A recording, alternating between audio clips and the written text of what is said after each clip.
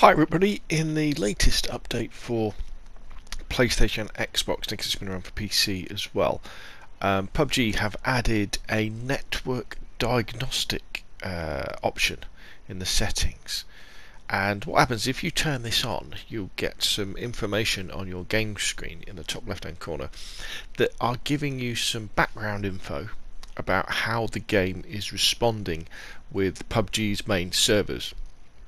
And you can probably just about see it in the top left hand corner now, and what I'll do is I'll magnify that so you can see it properly. And you may well be thinking, well, you know, what am I seeing here? What am I seeing? So if you kind of read what it says, you'll see that it says ping, and then there's kilobytes up and kilobytes down, packets, and then packet loss. So in this video we're just going to talk about what this means and then how that will affect the game and how you could perhaps improve these figures to make your PUBG gaming experience a little bit better. So the first thing, ping. As you can see on my screen, it's going between about 10 to 30 milliseconds, and ping is the time it takes the data to get from your console to the PUBG dedicated servers that run PUBG and then back to you. So the lower this number in milliseconds the better, and generally in multiplayer terms anything below 100 is okay, anything below 50 is pretty good, and when you start getting below 30 that's really good, and if you get below 10 millisecond ping then that's really good, you know, that's pretty fantastic. And then we've got the kilobytes a second, the KBS little things, and that's just telling you how much data is going up and down from your console to PUBG servers again. And this kind of shows you how little data games like PUBG and multiplayer games actually use. They don't actually use that much data. So even on quite I don't like to use the word slow internet connections, but low capacity internet connections, you can still play PUBG. Then we've got the packets per second. Now, if you imagine when you're playing PUBG and you're getting your rifle out and you're running, your console, your PlayStation, your Xbox, or your PC has to send that information over the internet to the PUBG servers. Say I'm in Britain. Well, I am in Britain on the south coast. The PUBG dedicated servers are in London, and some of them are in Ireland. And so that data has to go from my console and go there. But it's not like a constant stream of data, you know, like an open phone line. What it does is it chops all that information up into little bits and fires them across the internet, and they whiz off, and they're like little, imagine little carriages on a big long train that are whizzing off. Unfortunately though, that these carriages they're not connected, they all go separately. Maybe carriages in a train is a bit of a isn't a good example, but the little packets. Imagine you went to the post box and you posted like 20 letters one after the other. You know, so they're all going to the same destination, but they might get picked up at different times by different drivers and go whizzing off. And these packets whiz off to PUBG, then PUBG sends them back to you. And what can happen is some of these packets can get lost along the way. And that's where you see the percentage packet loss down below. So, in terms of packet loss, if you were losing data, what would happen is you would often get things like you could get things like rubber banding a little bit, or missing bullets, you know, hits from either end, people not hitting you, or you not hitting other people, because that data that was going to the PUBG server has just got lost somewhere. Like in the post, a letter that's just got lost in the post. Now, often these packets are such small little chunks of data that a little bit of packet loss doesn't make that much difference, but a lot of packet loss can. So that's kind of what those things are. So how do they affect your gameplay? So as we said with ping, anything below 100 milliseconds is okay, below 50 is good, below 30 we're getting pretty good, below 10 is excellent. If your ping gets too long, in other words you've got a laggy connection, the latency is too high, what happens is what's happening in the game that you're not seeing it quickly. And a good example of that could be, say, when you're behind cover So you're behind cover and it's taking, say, 300 milliseconds for your data to go from you to the PUBG servers and back again. So you look out from behind cover and you see someone. Maybe you fire a shot and you go back behind cover. Unfortunately, because the data is so slow that it's going backwards and forwards, that opponent who's across the road from you, who saw you pop out, he sees you and goes, aha!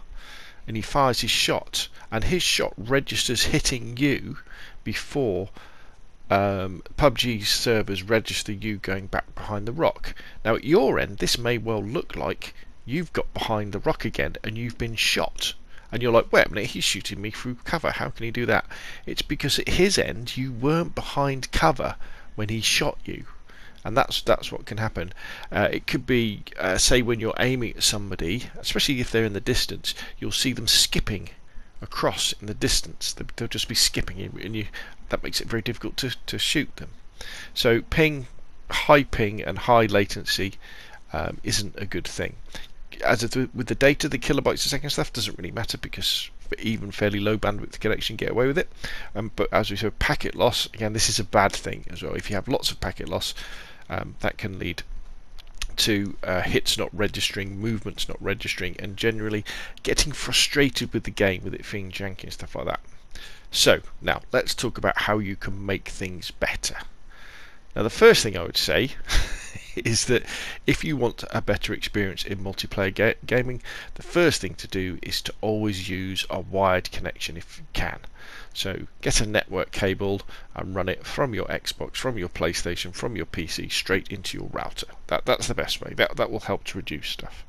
That's the first thing you should do. If you can have a wire running, that would be really cool. If you can't do that, then the next thing you can do, rather than going wireless, is you can use Powerline adapters. Now this is what I use. This gameplay you're seeing now, where I'm getting ping from sort of about 10 to 30 milliseconds, is on a Powerline adapter, and about 30 milliseconds is what I tend to see when I do, and I don't do loads of testing, but when I see testing, this is what I see 30 milliseconds, because it's not possible where I have my consoles to run a network cable down to where our router comes in. I could do, but it would take a lot of pulling up the carpets and doing stuff like that, and I'm happy with the performance I get with my Powerline adapters. Now, if you're saying, what's a Powerline adapter? Well, a Powerline adapter is you plug a little box into your power sockets, and then a network cable goes from your router to the little box, and then near where your consoles are, you plug another little box into a power socket, and a little network cable then goes to your console, and so the data is traveling through the network and coming up and through the power cabling in your house, which is really cool, isn't it? And so that would make it better that way. If you do have to go wireless, however, because that's the only option you've got, what you can do is you can change the position of where your router is. Make sure it's not like jammed up against a wall or underneath a table or has a metal ornaments, all around it. Pull it away, change the angle of it, or the aerial, that if it's got one, change the angle of it, and then change the angle of your Xbox or your PlayStation. Make sure they're not jammed up against the wall or have got metal things all around that would be blocking the Wi-Fi signal, and that can improve the connectivity and help to improve the connection between your devices and your router. Something that often helps straight away is just power cycle your router. You might not have turned it on and off again for a long time. Just turn it on and off again. See what it does. You might well find things improve incredibly like that. Next thing to do is go into the software on your router and see if it needs updating. Now this will depend on each router, but normally somewhere in the menus you'll go in there and it will say check firmware. You can check the firmware and then you can download it and you can bring it up to the latest version, which may improve things. With Powerline adapters as well, power cycle them, unplug them from the wall, reset them, and then go through the connection process again, and you might find that might improve things. Check the cables as well. Have you got anything that's been damaged? Your network cables, have you had them for like 15 years and they could have little breaks in them and things like that. Change that, check, just unplug things and plug them back in again. That old thing that, you know, from the IT crowd, turn it off again, unplug it, plug it back in again. You'd be amazed at the difference it can well make. Again, if you're using Powerline adapters and then someone, for example, is using something like a hairdryer or a vacuum cleaner on the same circuit while you're trying to play, you're probably going to get a fair bit of packet loss, because there's going to be a lot of electrical noise that's coming over the power system, and that's going to affect it as well. So maybe wait and do your gaming later, or change to Wi-Fi when you're doing it that way. You probably haven't mentioned about changing your ISP or going to a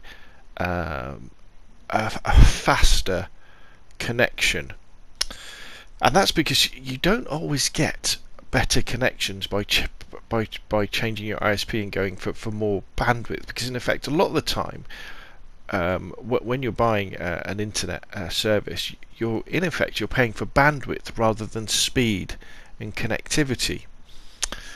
So one of the best things you can do is you can do a bit of research on the internet. Look for reviews where people mention what the gaming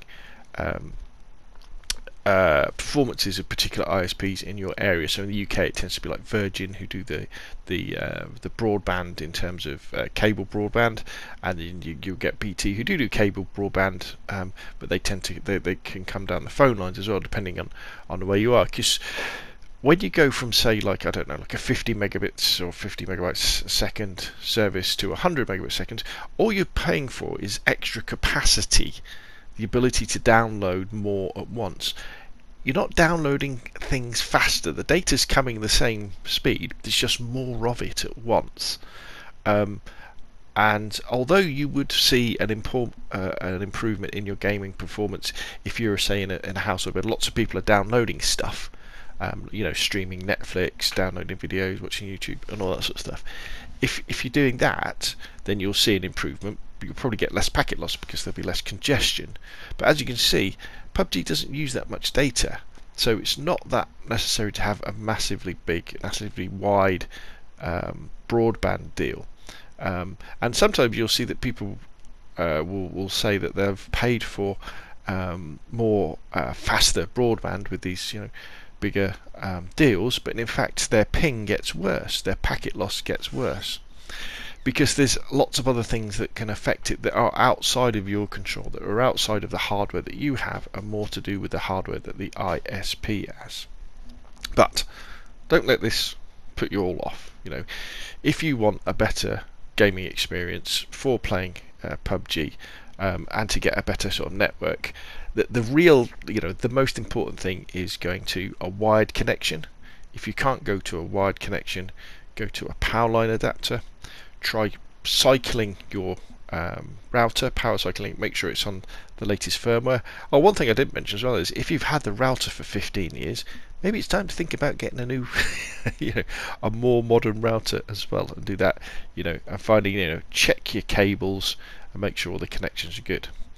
Okay, hopefully that kind of explains what the network diagnostic menu and the things mean in PUBG, and hopefully there's a few ideas for maybe how you can improve, and you may well see a difference. You tend to see difference in terms of when you're getting in gunfight, automatic gunfights with automatic fire, and you might find you win more gunfights than you did before if you manage to improve your ping from, say, something like 150 down to something like 30. You will definitely see a difference that way. When you're going from like 50 to 30 or 30 to 20 or 30 to 10, I don't think you see that much difference at all. But anyway, that's enough from me. Hope you found this video useful. If you've got any questions, put them in the comments down below. If you enjoyed the video, like. If you want to see more of the same, press subscribe. Thank you very much, and I will see you again soon.